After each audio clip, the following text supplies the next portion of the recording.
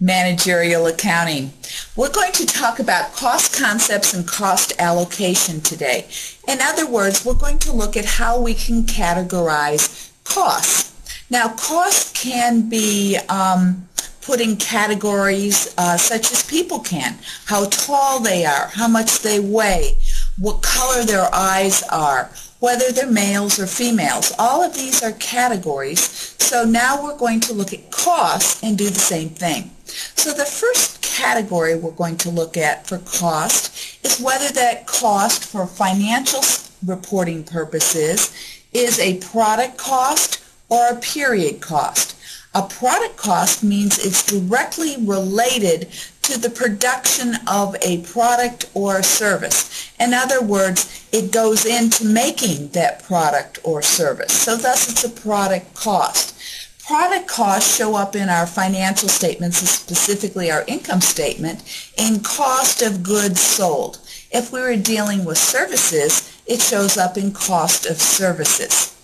Period costs, though, you know as expenses or operating expenses. They pertain more to the passage of time and are generally related to selling, administrative, or general functions.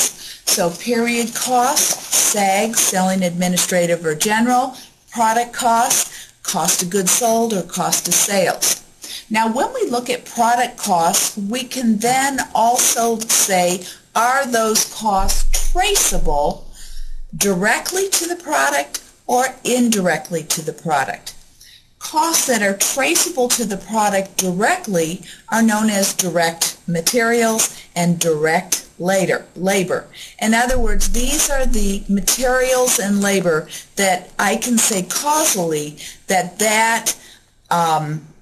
piece of wood went into that furniture item, or that laborer or worker works specifically on producing that product.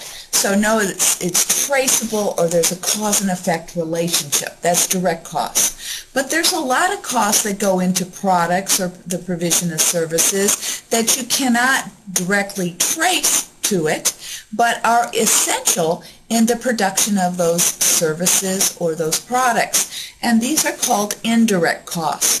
We also call this overhead. And overhead means it's things like, well, electricity, depreciation on the machinery, the supervisor who comes around and tells the workers what to do.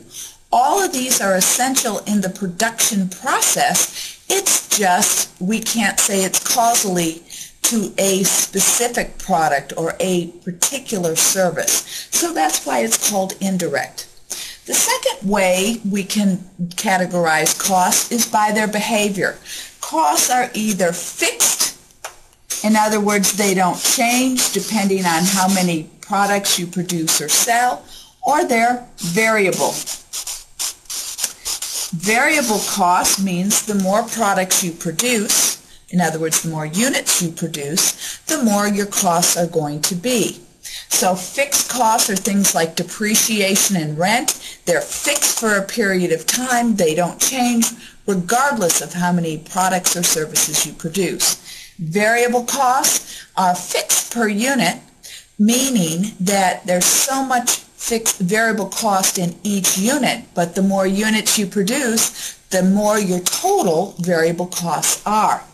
The final way that you can categorize costs are by their value attributes. Value attributes mean, are they value adding or are they non-value adding?